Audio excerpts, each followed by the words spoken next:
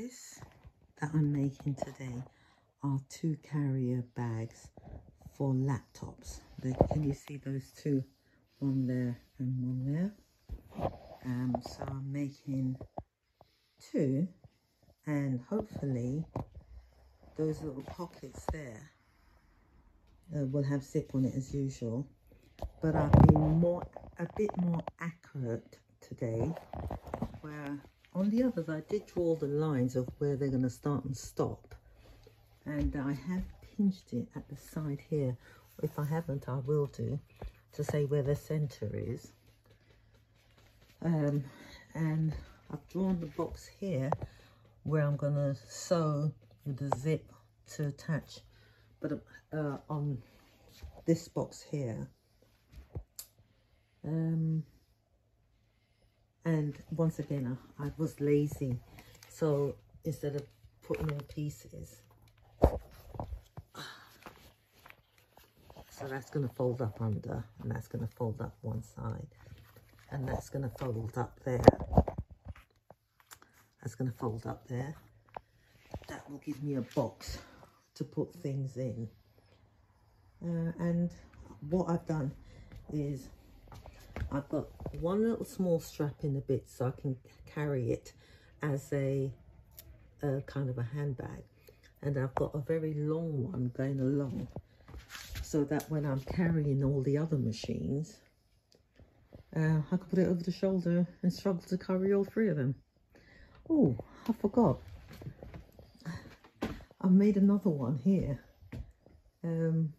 Yes, and there's the other one for another large machine. So it's 1, 2, 3, 4, 5 machines. Right. Oh, this one as well. Oh my gosh, I forgot. This is really padded out. So this one now I'm going to pad it out.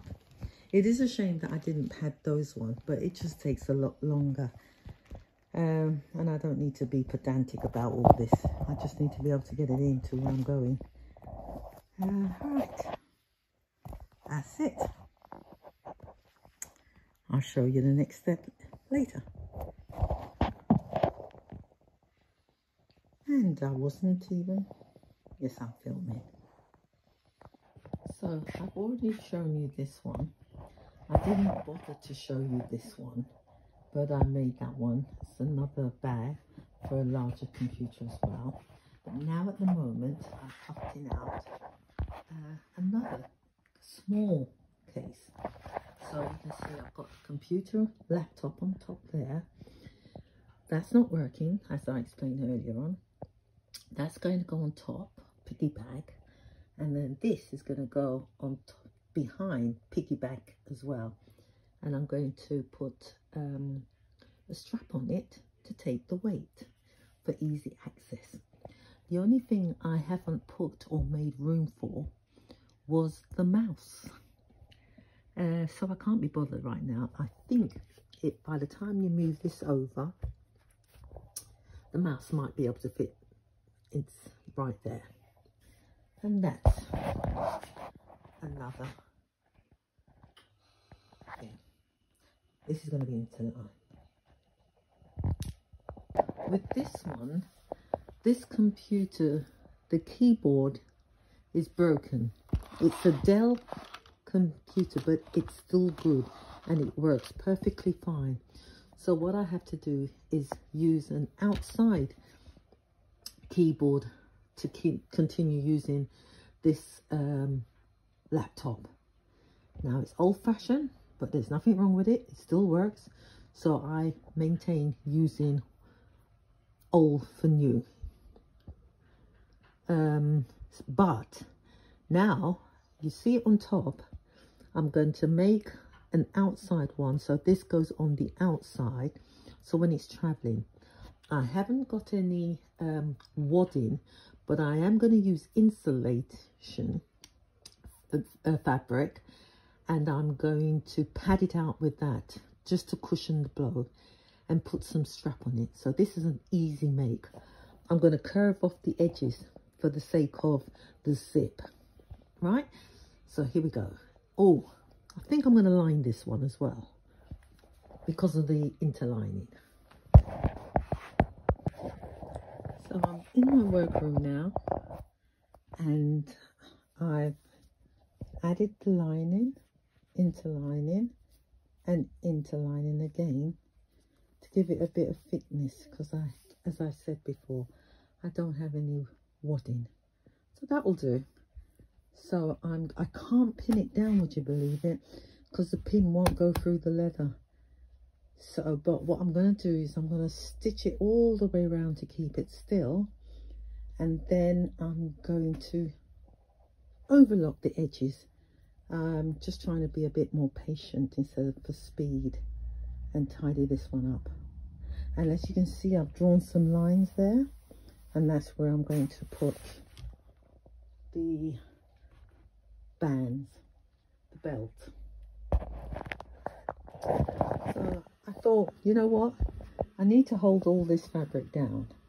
So I thought, you know what, let me use the belt to hold it down. So that's what I done. Hold it down. Found the center. Oh, let me fold it up. Let me put this down.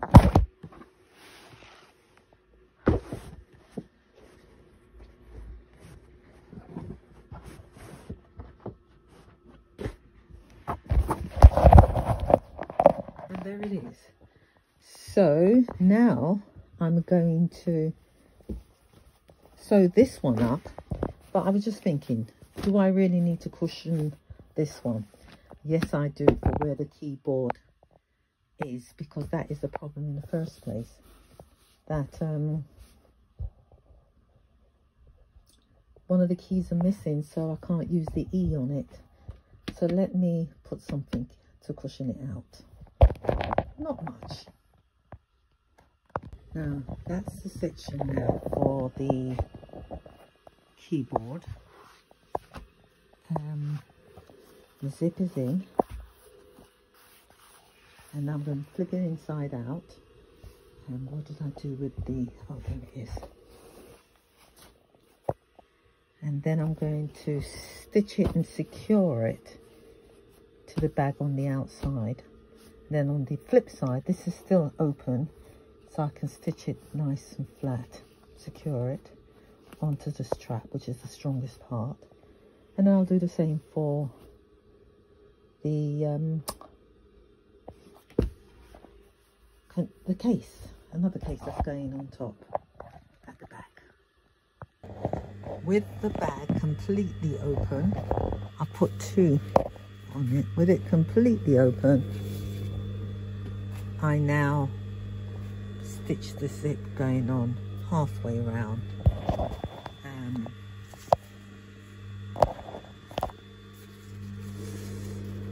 Because it's leather, close to the edge.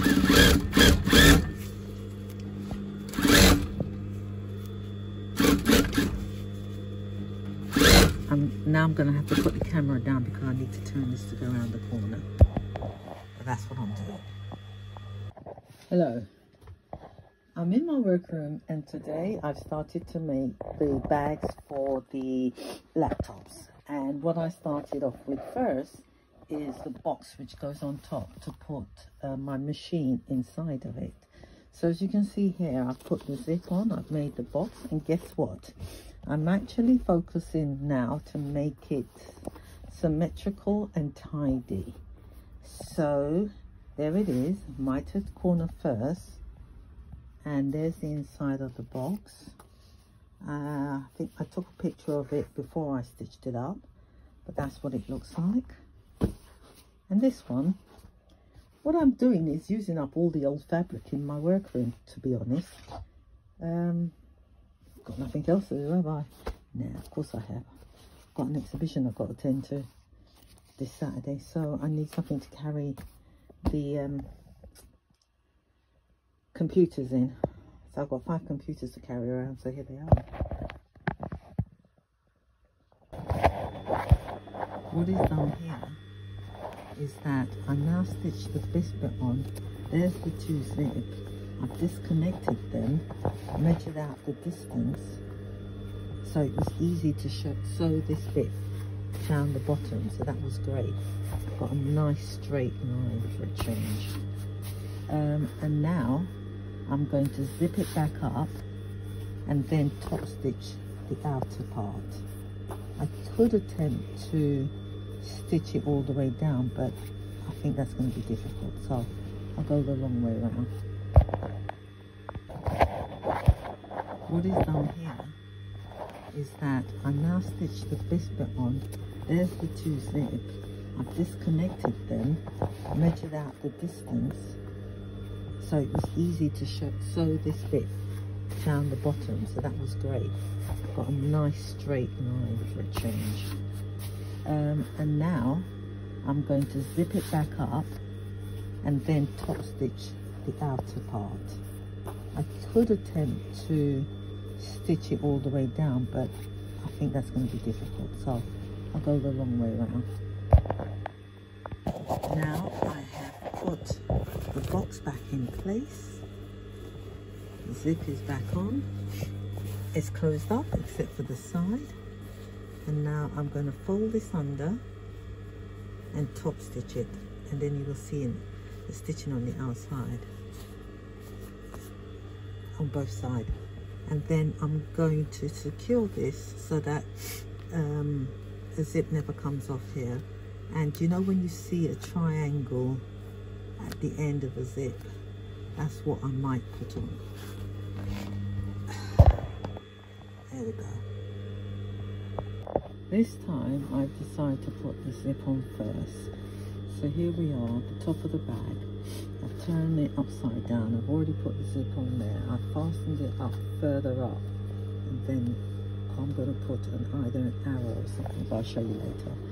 So I'm putting it on the line that I'm doing, and I'm going to sew it and then flip it over, and then maybe do the same for the bottom, and at the sides, I will do top stitching to close it up. Now don't forget, this is an industrial machine, so this foot goes up higher than the other one that I've got down behind me.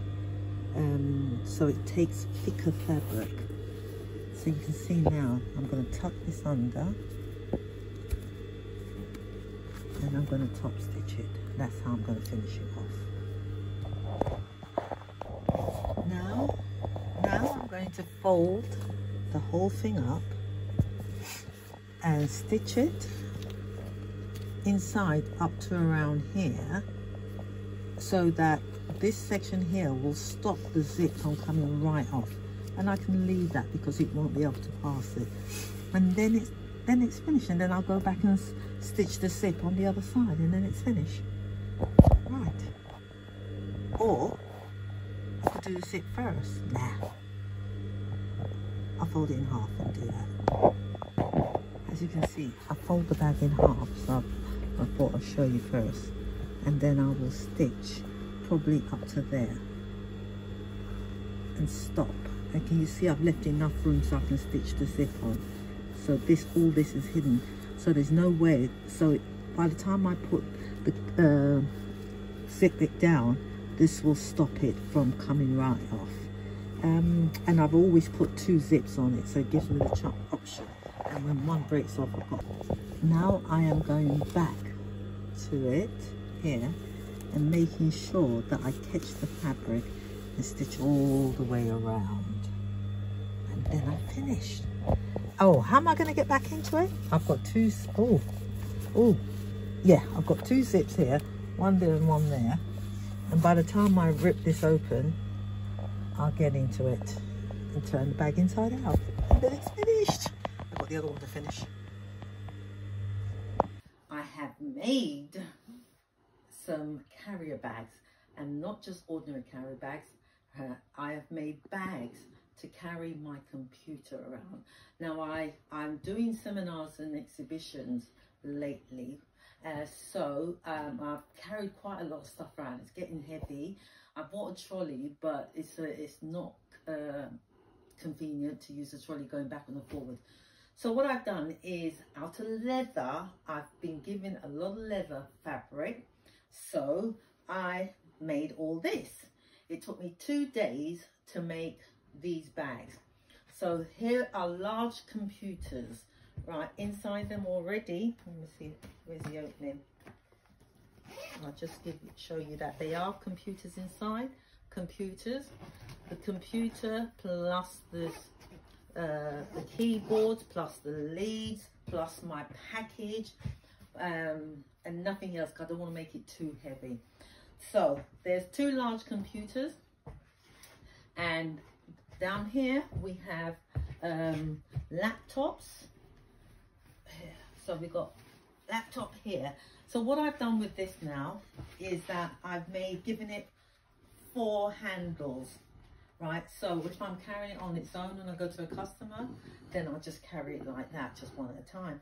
But when my helpers don't come on time, and believe you, my helpers are my children actually, then I start getting everything inside before they come. So what I did for my convenience, because they're the ones who's going to be running these packages. So when I'm going inside, I've got 2 here, and I'm not going to pick those 2 up. And then I can carry this and lugga, as they say, carry them nicely into the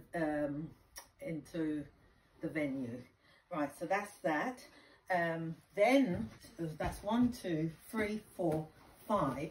Here's a slightly bigger laptop.